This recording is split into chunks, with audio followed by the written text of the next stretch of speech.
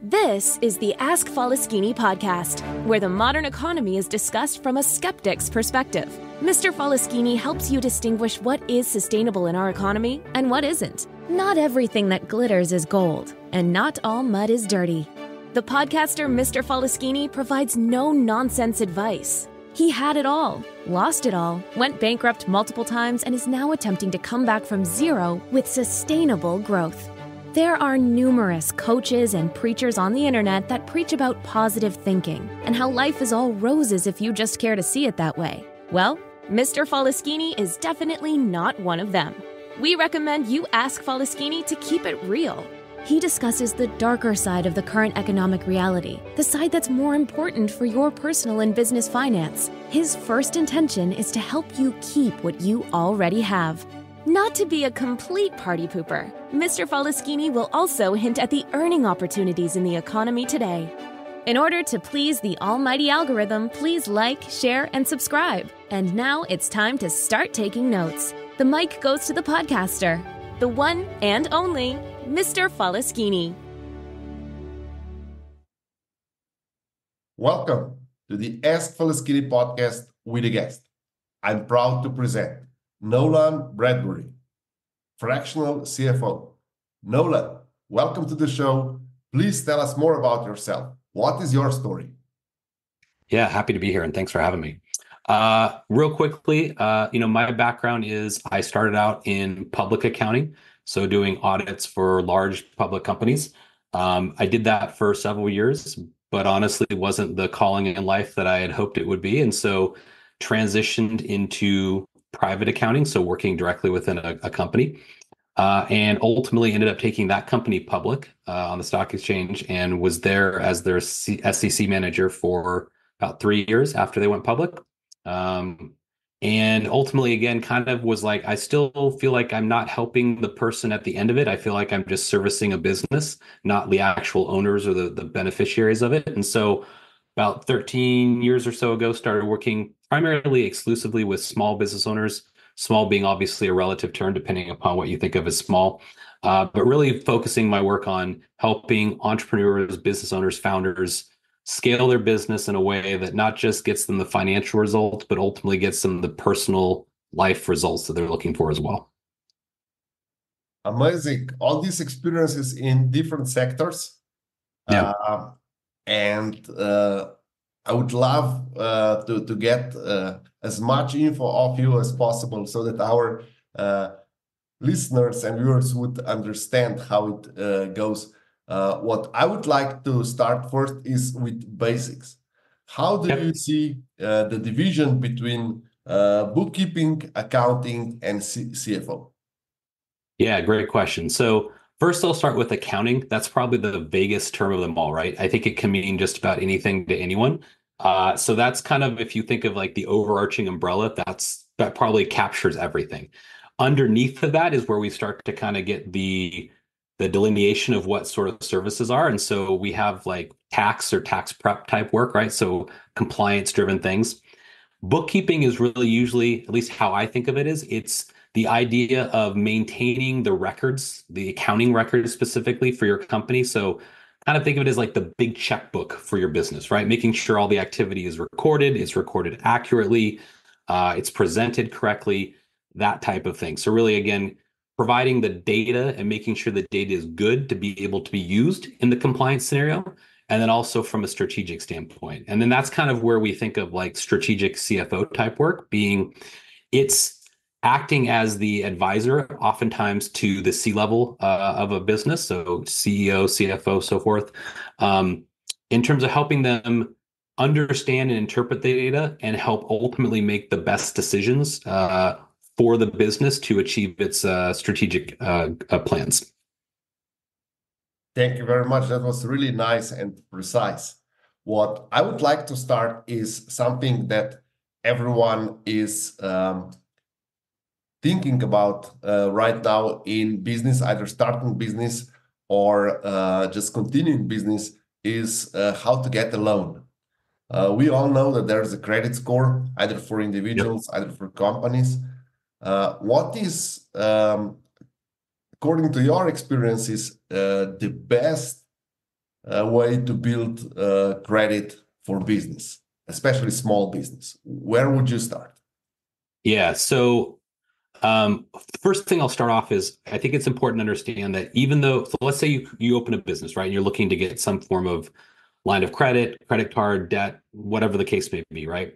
It's important to understand that you're going to have to almost certainly personally guarantee whatever type of debt you get, right? And so what I mean by that really is when you think of a business, you think of it as being a separate entity from you as the individual. And that's oftentimes why we create a business is for legality purposes to sort of separate the risk of the business from our personal side. So there's no sort of blending there.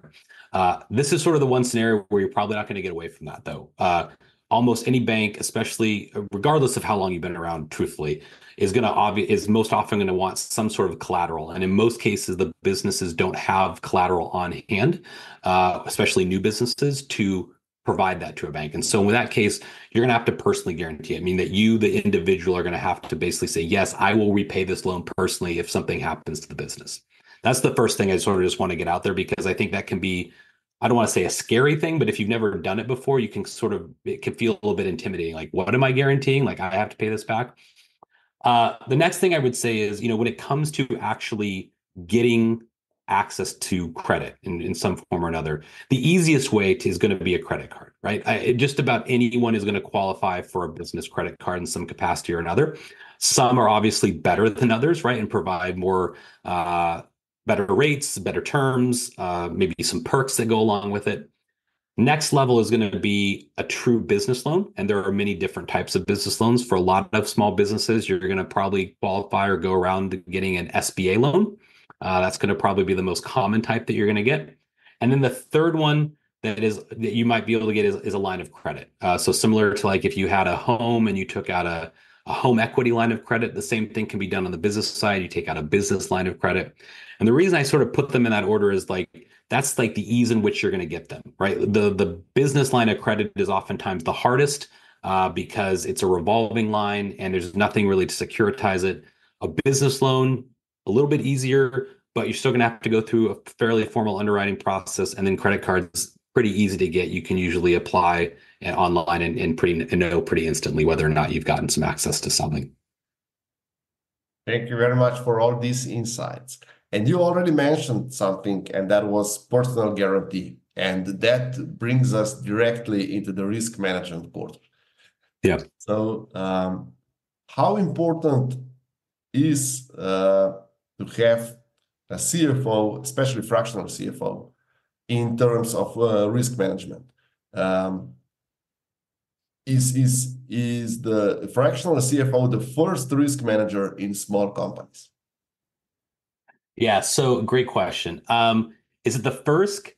Probably not. I think the founder is usually the first, right? If we're going to be honest, like that's usually where the risk management starts with. Once you get outside of that, yes, that's usually the next place that comes into play. I think the thing to understand about where a fractional CFO fits in and deciding whether or not it's right for you, right, is that there are sort of these. Are you familiar with the rule of 3 and 10? No.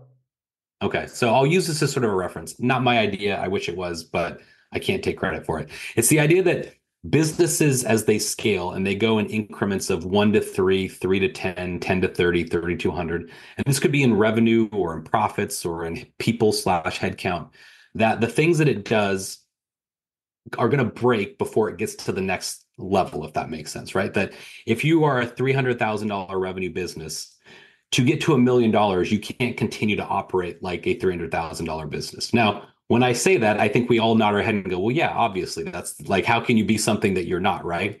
But oftentimes what limits a company from getting to its goals is that it doesn't evolve and become what it needs to be, right? Part of being a $1 million company is acting like a $1 million company before you're a $1 million company, right? And so the reason I preface your question with that, if you will, is that part of understanding where a CFO fits in your risk management structure and how you grow as a business is kind of understanding where you are in that growth pattern and what you're trying to accomplish, right? And also, furthermore, kind of understanding your personal skill sets as the founder/business owner. So I'll use an example. You may be the executive of a ad agency. Perhaps you're more of a creative than a financial driven person. And in that case, having a CFO may be more advantageous for you in that role and relationship because they're going to bring something more of a contrary viewpoint to the table relative to your skill sets and strengths. Other businesses, like if ran an accounting firm, maybe a CFO isn't as critical to your growth process just because of your skill sets as the leader of that organization. But fundamentally, a fractional CFO is really going to help you understand and interpret or translate, if you will, the data, the underlying financial results, and what that really means for your business and how that will help drive the decisions you need to make to get to where you need to be. Okay, thank you. What I would like to ask you, because I believe a lot of our listeners listen to different motivational speakers. And the phrase that you use, acting like $1 million company before you become $1 million company, for me as a risk manager, is something extremely risky. Because a lot of people would understand that they can start spending like they already have $1 million. And that brings us to the cost control.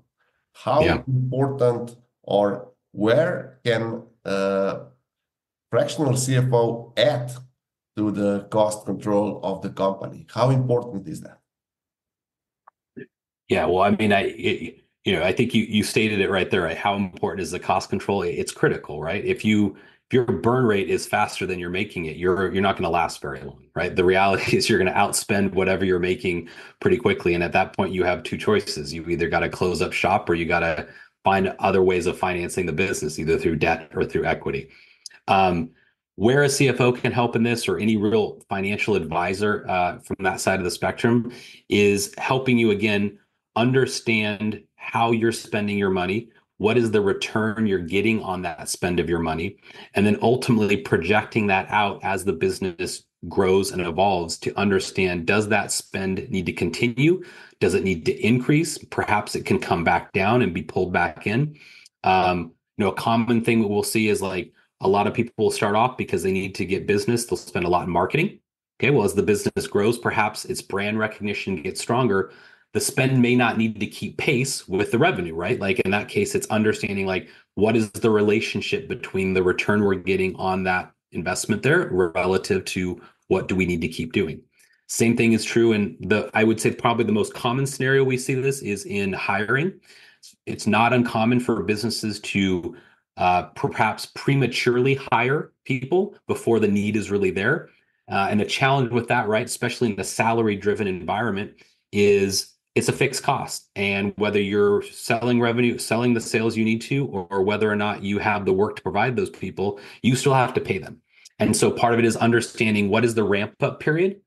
When do you need to make those hires? What are the thresholds that you need to have to justify making those hires? Those are the types of decisions that are hard to make individually as a leader of an organization, or even, and especially if you don't necessarily have the background in making those choices, and an outside expert can really help provide the proper clarity on those. Thank you. You mentioned fixed costs, and I'm a huge believer in variable costs. So I would like to spend a minute or two on fixed costs with variable costs. In a perfect world, all the costs would be variable. But unlucky for most of us, we are not living, or often we're not in a perfect world. So what would be a typical fixed cost towards a variable cost ratio for you for a typical, let's say, service industry startup? Meaning, like, what is the proper relationship like between what is fixed versus what is variable? Yes. Gotcha. Okay. So obviously, I think your question is, there's a key point to your question that I want to emphasize to listeners just so they pick up on this, which is a lot of it is going to be driven by the type of industry you're in and the type of work you're doing, right? The relationship is not, here's the number, here's the relationship, and it's just unilaterally the case across all business, right? Like there are going to be certain businesses that lend themselves more to variably driven costs, meaning that the cost directly or at least relationship wise goes up or down in relation to the way you generate revenue. Fixed costs, of course, being you have to pay this amount regardless of whether or not you do something, right? So a good example of fixed cost is rent, right? We pay rent whether you could sell one widget, you could sell a million widgets. It doesn't matter. You still have to pay rent on it, right? Hourly employees, that's a good example of a variable cost, meaning that like if you're not producing work, you may not have to pay them to do the work, meaning that you're only having that cost that comes into play. The relationship between the two can be challenging because a lot of it is how, and I'll be honest, has evolved a lot over the last couple of years.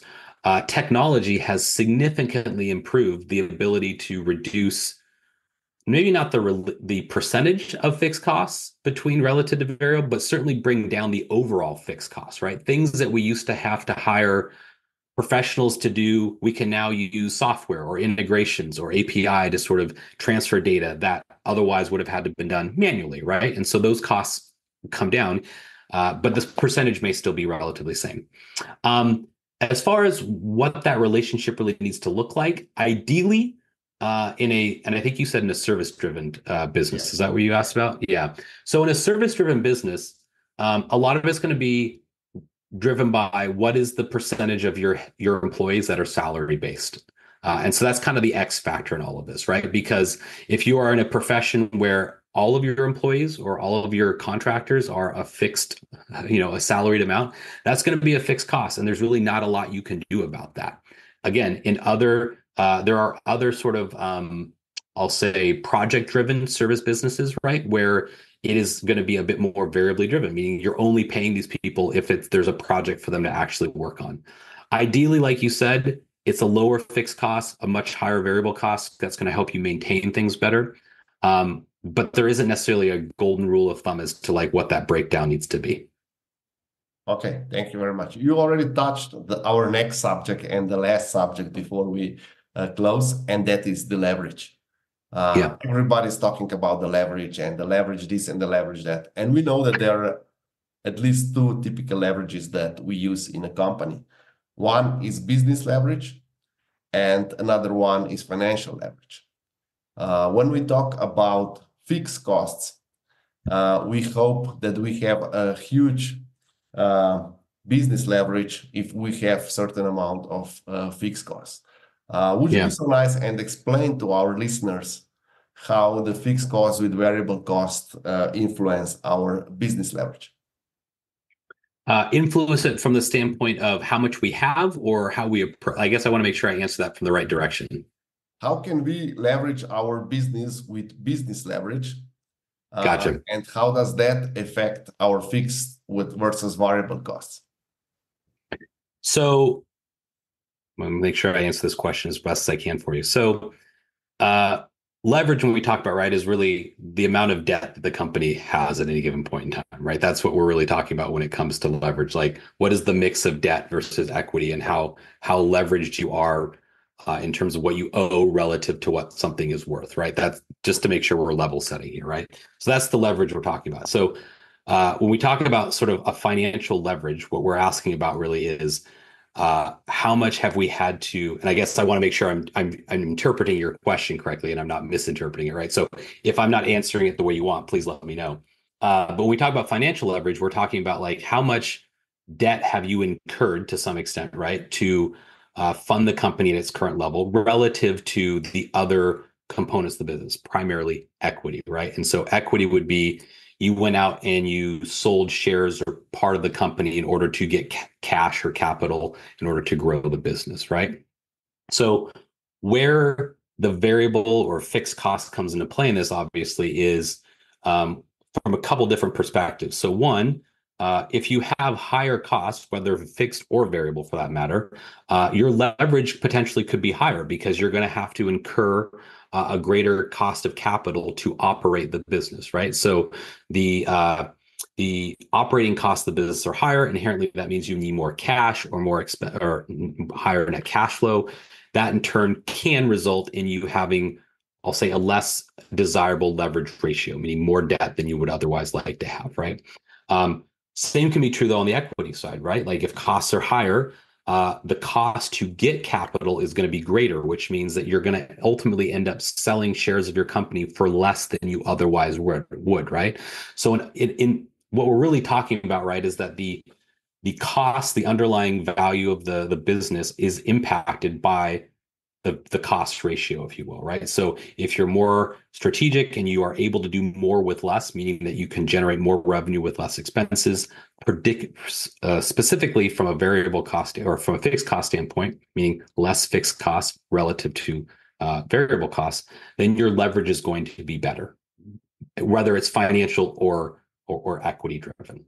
Did I answer your question sufficiently? I want to make sure I didn't go at it the wrong direction. Yes, we went into the right direction. So okay, perfect. The most important takeaway from this, I believe, is everyone needs a CFO.